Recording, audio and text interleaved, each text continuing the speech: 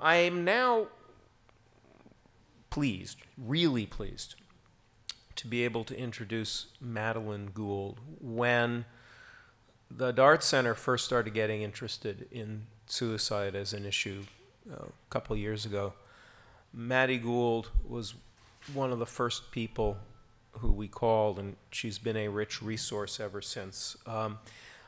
Let me just say, I'm going to give you these bios, even though they're in your packet, because we are doing this for the tape and for posterity, as well as for those of you in the room. Madelyn Gould, Ph.D., M.P.H, is a professor of clinical epidemiology and psychiatry at Columbia University College of Physicians and Surgeons, and a research scientist at the New York State Psychiatric Institute. Her long-standing research interests include the epidemiology of youth suicide, as well as the evaluation of youth suicide prevention interventions. Dr. Gould has received numerous federally funded grants from the National Institutes of Mental Health, the Centers for Disease Control, and the Substance Abuse and Mental Health Services Administration for studies examining risk factors for teenage suicide, various aspects of cluster suicides, the impact of the media on suicide, the effect of peer suicide on fellow students, and suicide postvention programs in schools. She's received numerous awards from AFSP and elsewhere.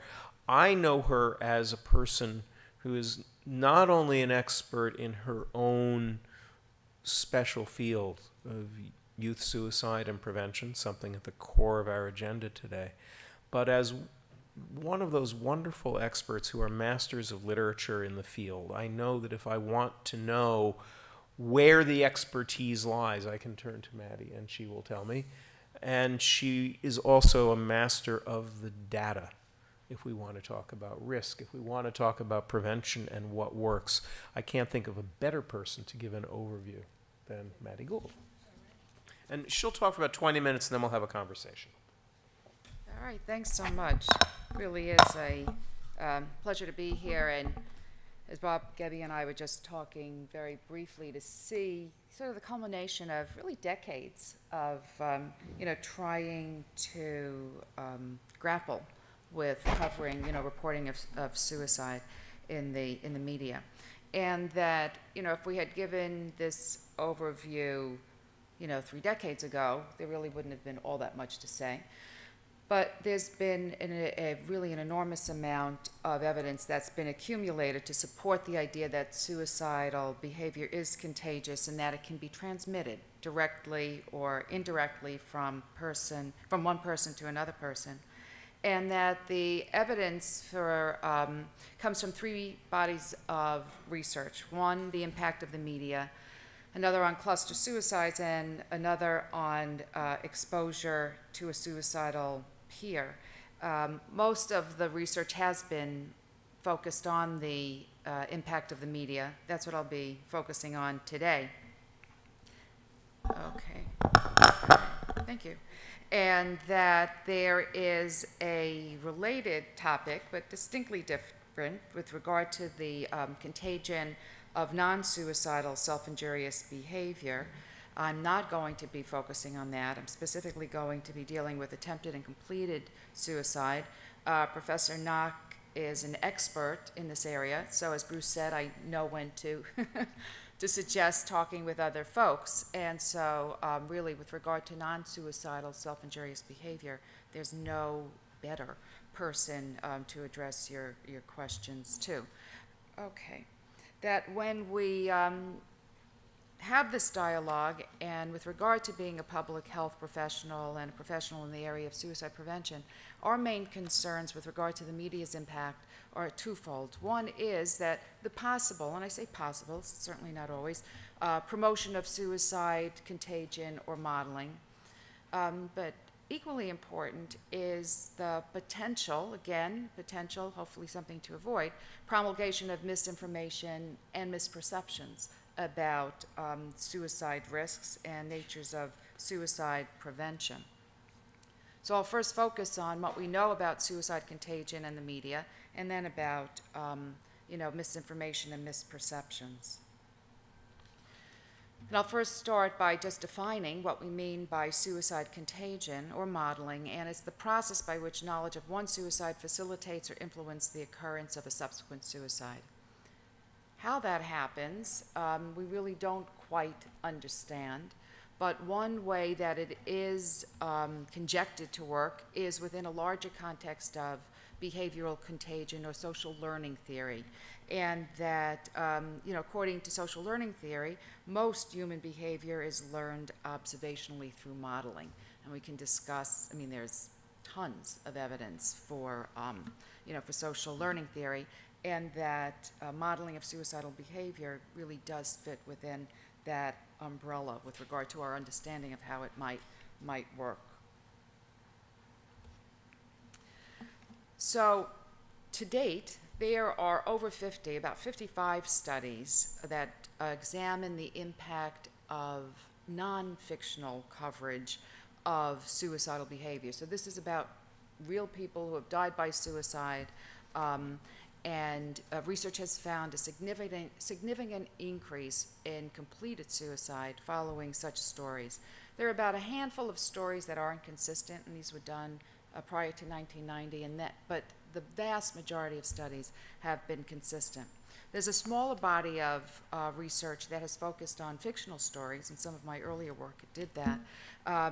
That's more complicated, not as consistent, really don't quite understand, and the evidence for modeling after such stories is equivocal.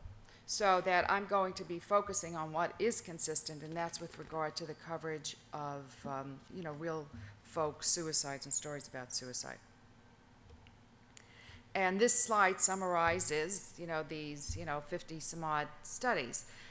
With regard to the situations that do seem to yield a greater increase in suicide. And that's more likely to happen when the frequency of the stories increase. And that's called a dose-response effect, that more coverage, the greater the likelihood that you'll find an increase in. And most of the studies have looked at completed suicide. Some have looked at attempted suicide, but the vast majority have actually looked at, people dying by suicide. Studies have also shown that there's more likely to have an increase, and the increase will be greater when a higher proportion of the population is exposed, when the headlines are dramatic, and when the prominence of the story increases. So that if a story is on the front page, you're more apt to get a significant increase in completed suicide following that story than if it is in a subsequent page or section of the newspaper. And more recently, there have been studies that have been starting to examine the impact of stories on the internet as well. This is an area that's just beginning, but there are consistent studies also. And that I neglected to put my email address on that first slide, so I'll do it now, because I have some references on each of the slides. I'm happy to share these slides. I didn't know if you were planning to do that. But if you do want to reach me, my email address is msg5@columbia.edu, and I can give you references for each of these studies so that it's not just me deciding to make things up for this presentation. And that in addition to that increase, though, that we do see studies that report on a converse effect that show a decrease in suicide. And those situations have been following, in this case, we're calling them media guidelines. It was, and I'll show you in the next slide, something that was done in another country where people feel comfortable using the word guidelines. In the United States, and I'm not being facetious about it, we really thought about it, and they're recommendations. This is voluntary. This is a collaboration. We want to work with you, and you work with us, and so guidelines seem a little too stringent or formal. But I'll show you the extent to which suicides can decrease after the implementation of, in this case, media guidelines, and another study that looked at the impact during newspaper strikes when stories weren't being covered, and they found a subsequent decrease in suicides, which lends confidence that we can actually do something about decreasing suicide rates. And that this was the evidence from the media guidelines. In Vienna, the main method for dying by suicide is in their subway system. And so in 1987, this goes back a ways, there was the implementation of media guidelines that focused on, this particular method. And that you can see let's see, does this have a, no, that there was a substantial drop in the rate of deaths by suicide on the Vienna subway system after the implementation of these guidelines, and it was about a 75% decrease in suicide. And again, it shows that it is possible to modify suicide contagion. That I want to sort of full disclosure that most of these studies are what's called ecological studies, rather than at an individual level. They'll look at differences in completed suicide rates in communities that had coverage and areas that didn't have coverage, or over time, but you're looking at data at an aggregate level, so it would be groups of people rather than, individuals. But that more recently, there have been some individual level studies that have been conducted, and the results are consistent, that people in emergency rooms will report that they were exposed to a drama on, on TV, or, some media reports of celebrity suicides, and that reporting that it did impact them as well. And that in epidemiology, and I'm not, I'll just spend a moment on this, but again, just to sort of provide the gravity for the amount of evidence and the reliability of this information, that in epidemiology there are a number of criteria that are used. It's an observational science, epidemiology. We don't experiment on people. We take use natural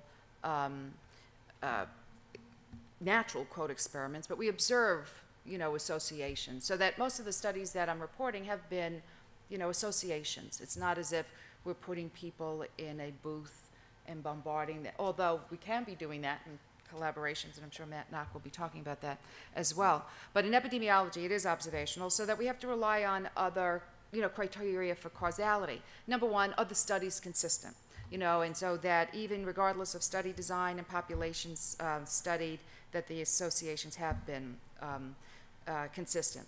And that with regard to the strength of the association, it means if you have more coverage, is there a dose-response effect? And as I mentioned a couple of slides ago, there is.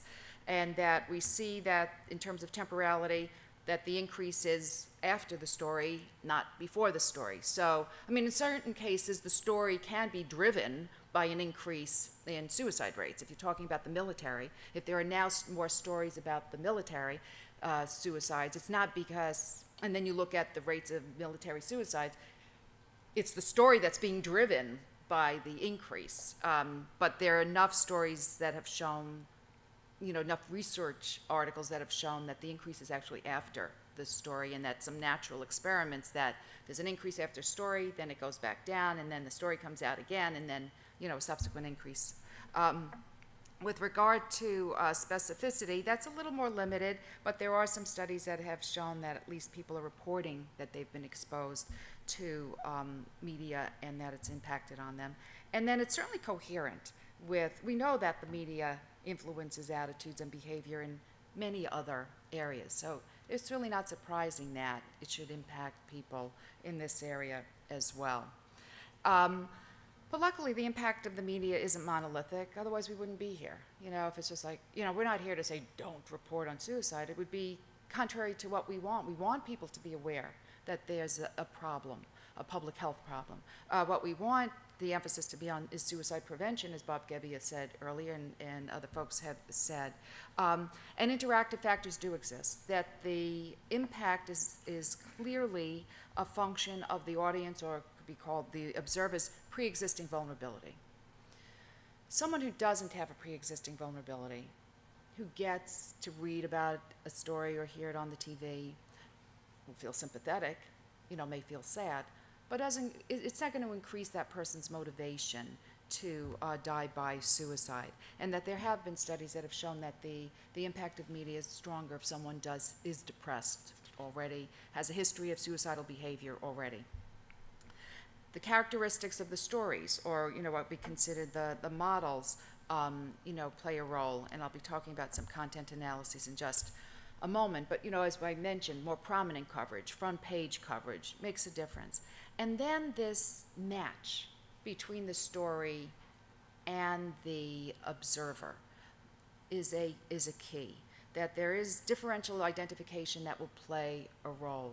There are stories that have shown that in Japan, that if the person who's being reported about who dies by suicide is Japanese, that will lead to subsequent increase in completed suicide among the Japanese population.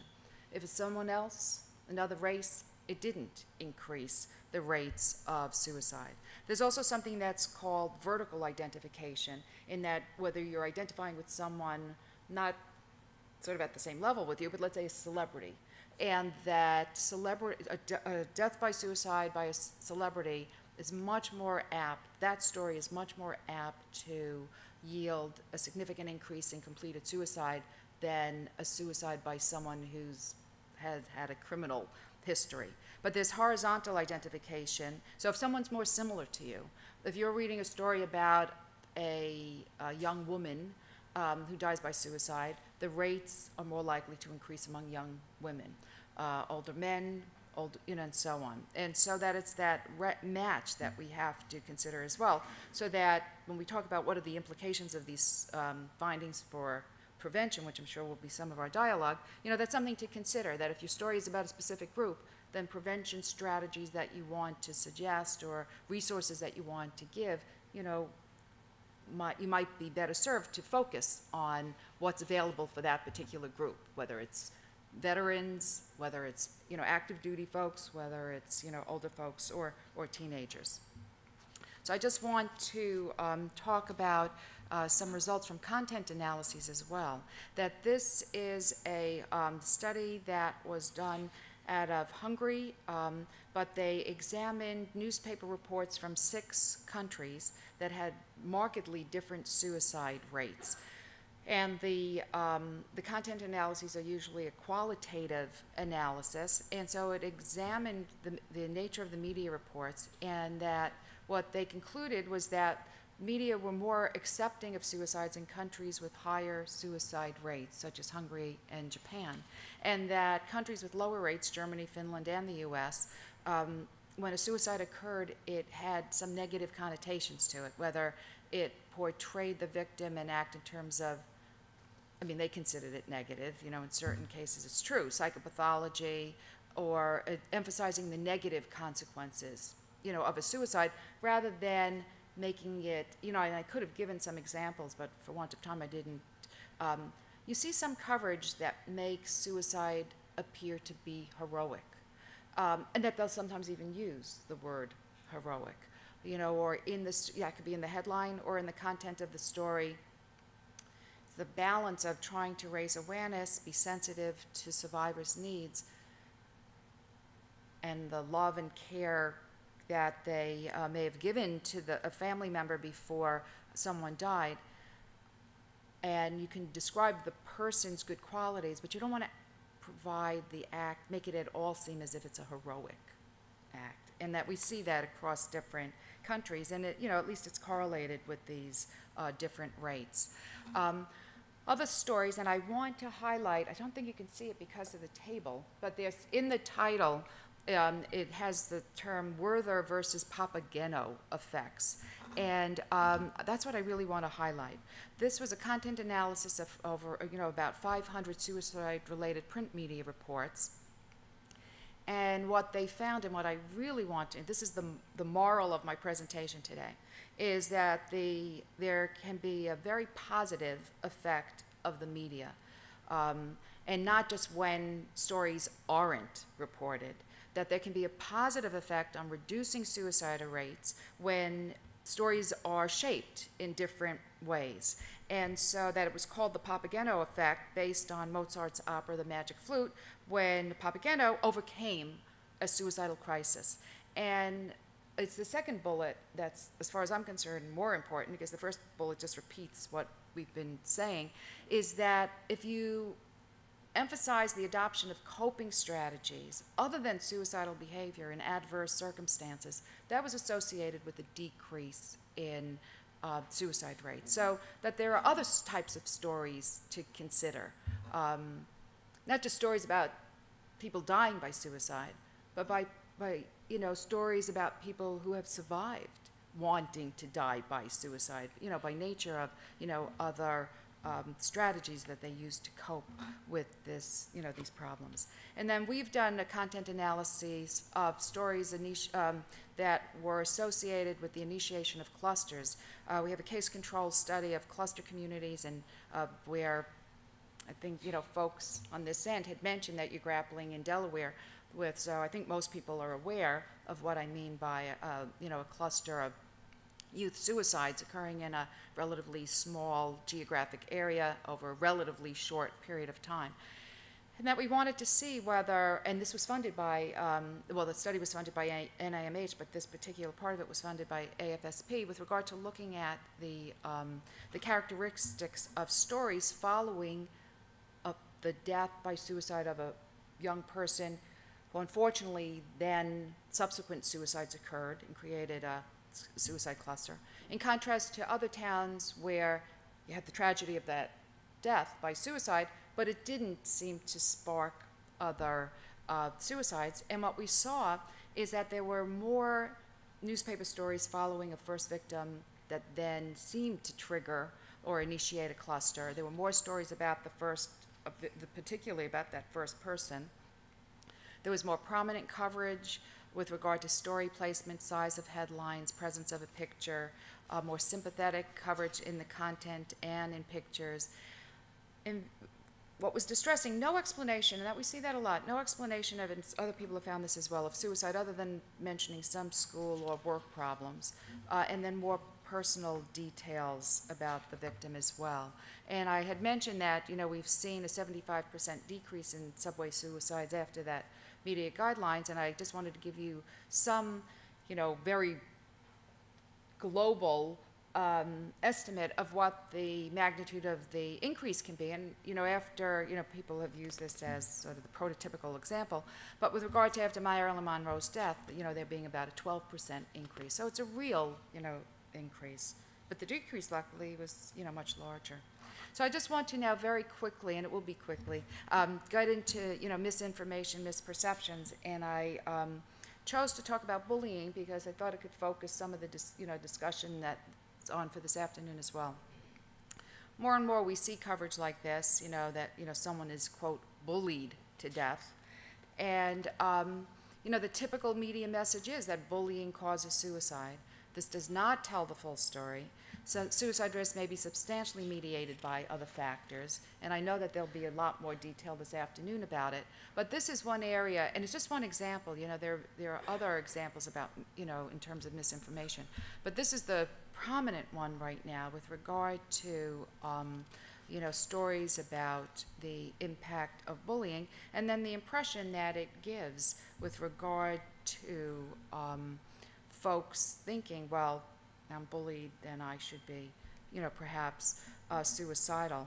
And that there is something that's called descriptive norms with regard to thinking of behavior is very, very common, and that it's normative. And that if there have been studies, this is a little bit of a side, so I'll just be very brief, but there have been studies of high school students asking them about use of drugs and alcohol, asking them if they've used it, and to the extent that other kids use it. And that they way overestimate the extent to which other kids use alcohol or drugs. I mean, really, they practically think that it is normative. Most kids use it. But what the studies have shown longitudinally is that those kids who think that it's very common, even when they're not using it in 9th grade, by the time they're in 12th grade, they're more likely to be, using these substances. So we're concerned about the messages about suicide. We want it to be about suicide prevention, but we don't want to give the impression that, well, it's just so common that everybody's doing it so that somehow the norms get shifted. But I want to end by putting what is, the keynote in context, because there are a myriad of factors that contribute to suicidal behavior. we're focusing on the impact of the media, these journalists, but I, again, want to put it in context. So how does a suicide occur? You know, this is the model that I'm using as a shorthand, and there are other models that, you know, people can use that are very useful. But I'll just, you know, give this brief overview. There needs to be some underlying vulnerability now, that doesn't mean that it's obvious, and it doesn't mean that you have it for life. You know, you may have some underlying vulnerability because of circumstances, but that at least put you at greater likelihood, and it'll talk to you about the next step. But whether it's a mood disorder or substance abuse or aggression or anxiety or impulsivity, sexual orientation, some biological factors, family characteristics, including a history of suicidal behavior, sexual abuse or physical abuse or social adversity. You know, 25, 30 years ago, that slide would have said mood disorder. So that we now know that we know so much more about the factors that may contribute to increasing suicide risk. The good news is, even with that underlying vulnerability, most people will not engage in suicidal behavior, and that it usually is triggered by some stress event. With young people, it's usually getting in trouble with law, school, or loss, or being bullied. I mean, clearly bullying can act as a trigger, and that this in turn, you know, can create an acute mood change, whether it's anxiety or dread or hopelessness or anger. Unfortunately, there are situations and circumstances that can facilitate then someone engaging in suicidal behavior, whether a lethal method is available, whether there's a recent example of someone's death or attempt in the community, and then media displays and the internet, you know, as I've been talking about. But I just wanted to put it in that context of where it may play a role. Fortunately, there are factors that can inhibit someone's, you know, engaging in suicidal behavior, whether it's family cohesion. A couple of studies, not many on religiosity, but, you know, the idea of having support, emotional and available, you know, support from people, help-seeking attitudes by young people. And again, I put the media displays and internet on that side as well, because it has that power to promote healthy coping strategies, and how you may report the story could inhibit someone engaging in the behavior. And so, you know, it does show us that there's this media paradox in that both negative and positive effects of the media are observed. And I think it's all our challenge to tip that balance of the media in favor of what's been called the propaganda effect rather than the Werther effect. There have been just now a few studies that have actually measured the impact on the style of media reporting about suicide. Before and after recommendations were launched. Not this study that was done a while ago, but now before and after trainings for editors and journalists and so on. And so this is where I'm going to end, because I think that that's our challenge now, to see, well, what do we have to do to tip that, you know, to tip that balance. Okay. Excellent. Thank you. All right, sure. So I'll leave that up. Thanks, Jackson. We have about 20 minutes. Can I get a mic here? We'll need this and this both. There we go. We have about 15, 20 minutes for conversation. I'm going to throw a couple of things your way, but then we'll just sort of open it up to the room. I love the idea, as someone who likes opera, I love the idea that two different opera characters are now going to frame this conversation. Let's talk about Vienna, speaking of opera, I guess.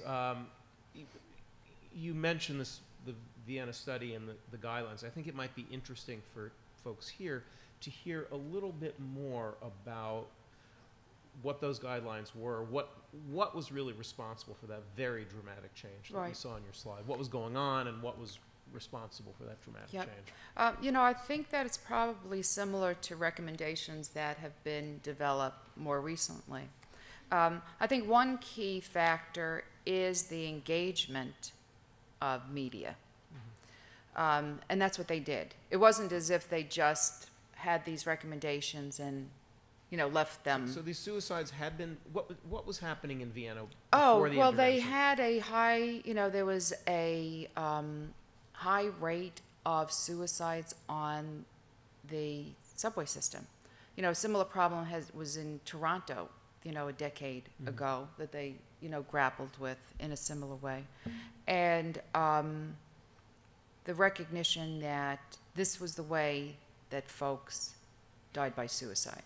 And were each of those typically reported in and they were Viennese? prominently reported in the media, and graphically reported in the media, pictures reported in the media, and repetitive reporting, which we now know from the studies that I've summarized briefly, that it is just that circumstance that even if the stories, it's this cycle that there may be this occurrence and cultural factors that, I'm going to just step aside from that so it doesn't do that,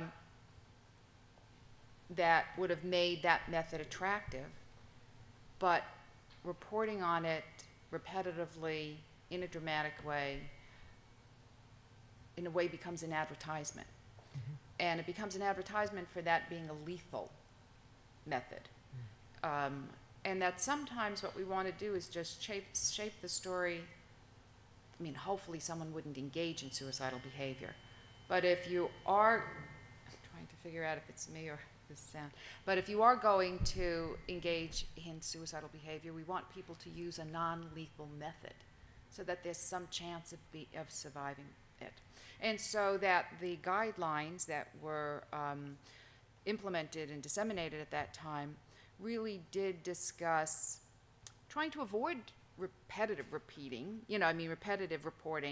of the story, and that if they did report it, to try not to use graphic pictures of it, to try to put resources in the stories, as well. And that in your packet, as you look at the recommendations that are in there, they're actually, similar type of recommendations. One of the challenges I think everybody in this room has contended with is, which is common in other kinds of news reporting as well, is that what we think of as news, what becomes headlines, are very typically the least common, the most unusual suicides. Right. Someone leaping off the George Washington Bridge, a young person. Doesn't happen very often. Much less common than much more conventional kinds of suicide attempts on college campuses. How does the reporting of the extraordinary rather than the most common affect public understanding of this issue, do you think? That is a challenge. And there have been studies that have looked that, just as you say, there's a disproportionate coverage of murder-suicides. I mean, I think most people think that murder-suicides really what, are involved with suicide, that most suicides are murder-suicides, which it's just not, it's not the case. And it clearly then has such implications for what people will think about the suicide victim and what needed to be done with regard to the prevention of that suicide. And I think that when methods are so dramatic, and we can get into that conversation of what is news, quote, newsworthy, because now with the internet, that's really becoming more of an issue. But I think that, number one, it really gets people's attention. And it, I think, and other folks may, want to chime in as well, creates the misinformation that suicide is not preventable. Because when you think of someone leaping from the we can have barriers and so on, and we're trying to do that. So sometimes they have good ramifications. On the Golden Gate Bridge, finally, they're going to be putting up, netting and so on. And so maybe sometimes it takes that to have a positive effect. But I think that it gives the impression that, for the most part, suicide is impulsive, that it's not preventable, and that, again, it's misinformation with regard to the nature of the type of person who engages in suicidal behavior. And for the most part, even though I've said, I had that big slide, underlying vulnerability, through the course of a 30-year career, I realized that I would hazard a guess that most people can, given the, quote, perfect storm, can be in that situation. And that's a recognition that I think people should have, so it doesn't seem like an other, you know, versus me situation. You know, if you recognize that most people are vulnerable, can be vulnerable to suicide at different points in their life, whether it's, you know, you don't realize that you have that vulnerability, and then you know, you get deployed and redeployed and so on, and it depletes, you know, whatever coping strategies that you have, or that you become so sleep deprived and you didn't realize that you had that vulnerability to depression, and then all of a sudden you find yourself sleep deprived. I'm sort of going on a tangent. But it's the misinformation. So that's the bottom line. That's my answer. That's good. That's good. Thoughts, queries from the floor? Kate has the microphone, so anybody? Yes.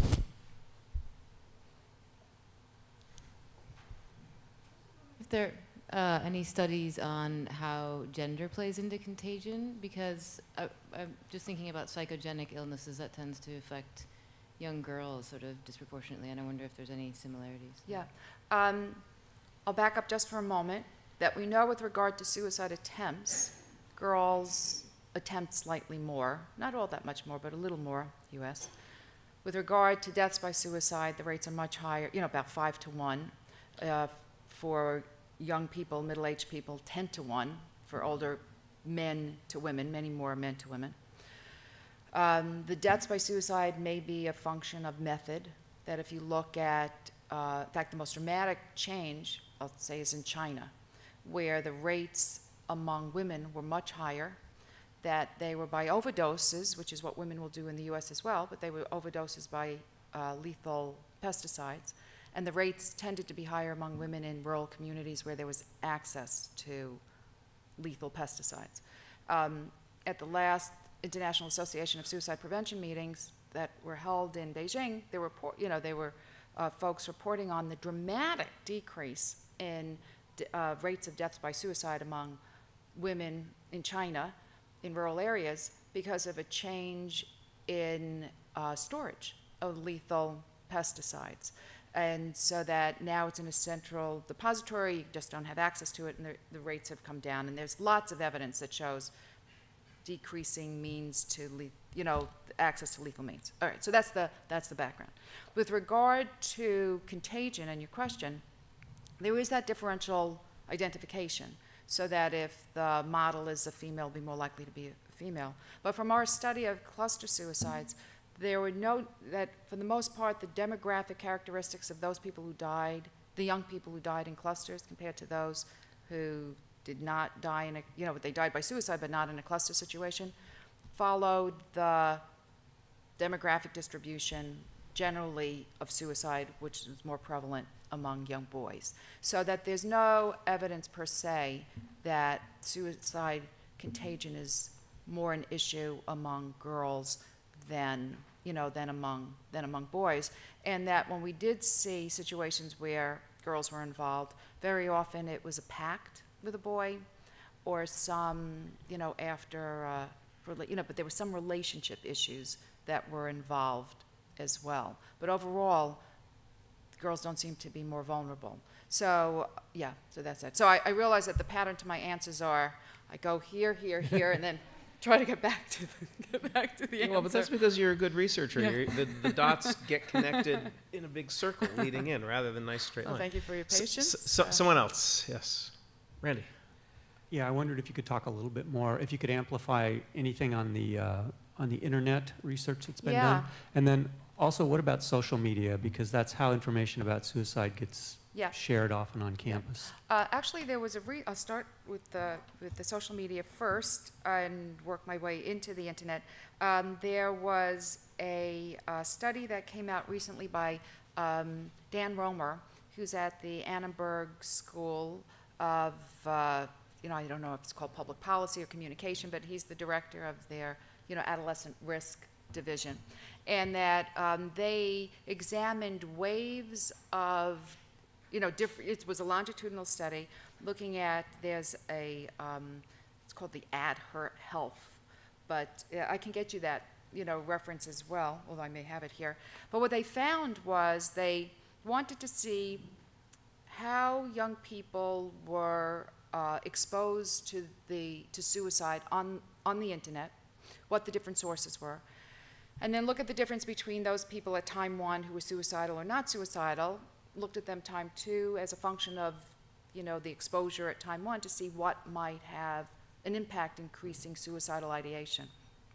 Turned out it was not social media per se, but it was the engagement in chat sessions, that if they were exposed to suicide in chat forums, that they were much more likely to be, and they weren't suicidal, at least according to their self-report, they weren't suicidal at the first assessment. By the second assessment a year later, they would be more likely to be suicidal. Whether it was the chat that was influencing them or self-selection of why did they go to the chat, maybe they weren't suicidal, but maybe they were having other problems. So, again, it's hard sometimes to really make a conclusion about the cause and effect. But with regard to highlighting areas on the internet that we really, as public health professionals, want to focus on, it's these unsupervised chat discussions that we're concerned about. In contrast to, with Ashley here, the National Suicide Prevention Lifeline has initiated crisis chat services. Now that's very, very different, where you have a vulnerable person talking one-on-one with someone who has the skills to interact. In contrast to, say a bunch of young people just talking, where sometimes, unfortunately, people will promote the idea of suicidal behavior. Then there have been other studies that have looked at community surveys in Japan, looking at the association of internet use and, suicidal ideation and behavior, and they're correlated. The prevalence of internet usage generally in different cross-national studies as well.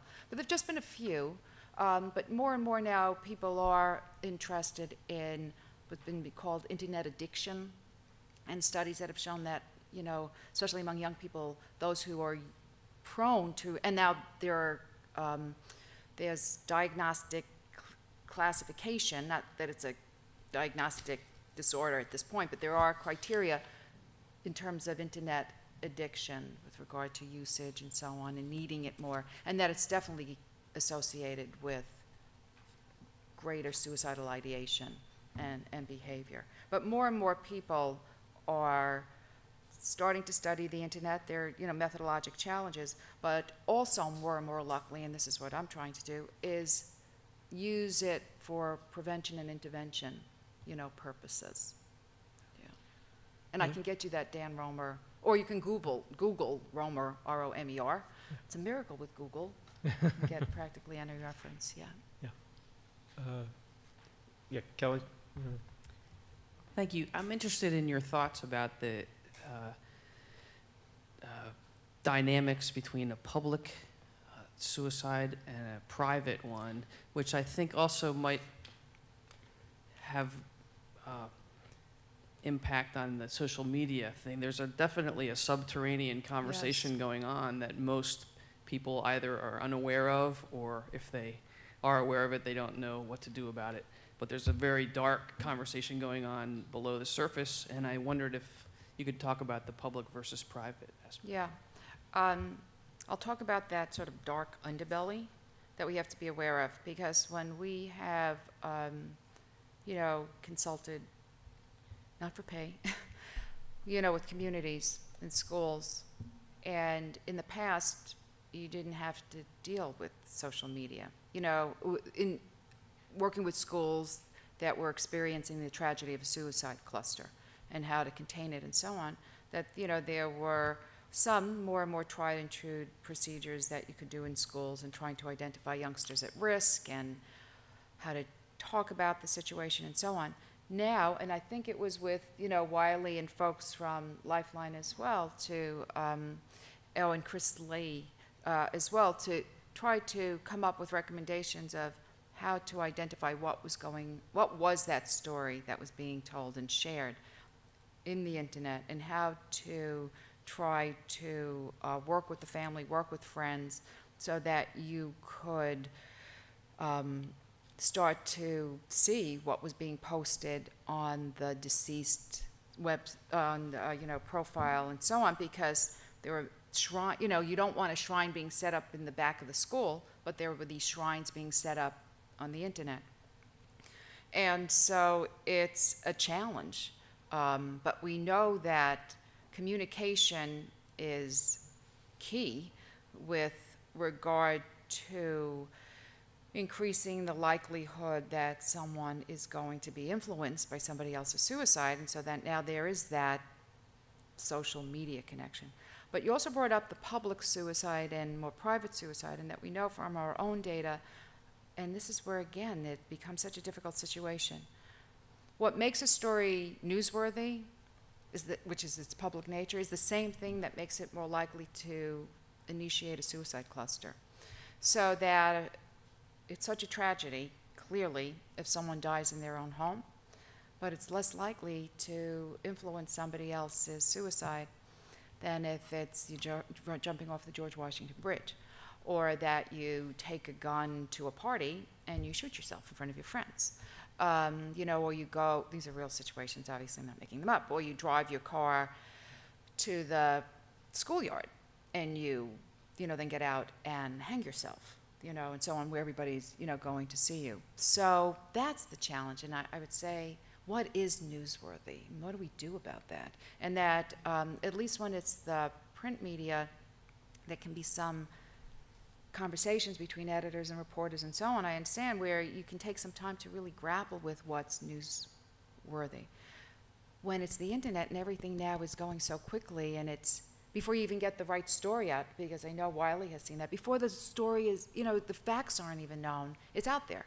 And once it's out there, even if you try to correct what was misinformation, the misinformation is out there forever.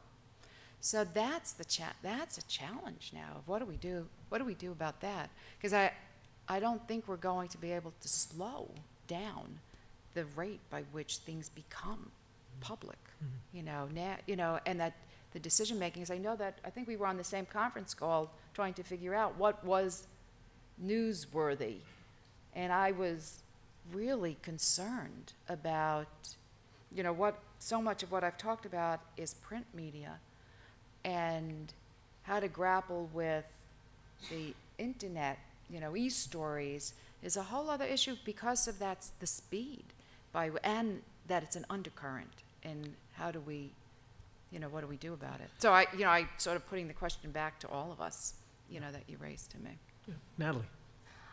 There was a slew of suicides, particularly in Italy and Greece this summer, and the media just quickly tied them to the economic crisis there. Right.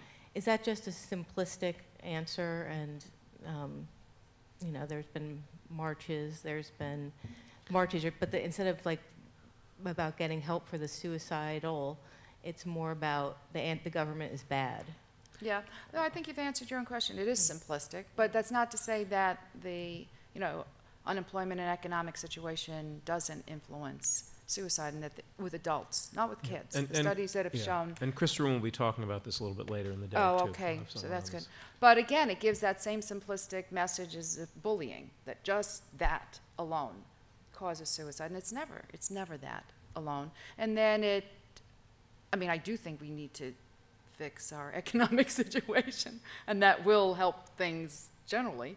But it then gives the impression that suicide prevention doesn't need to entail all, the screening, the identification of risk, the development of, coping strategy, so many other programs that can be put into place. So it is simplistic, but that there is, some reality to it, that there have been a number of studies that mainly, again, ecological, rather than at an individual level, but that have shown an association between, unemployment and, economic disadvantages and, suicide risk.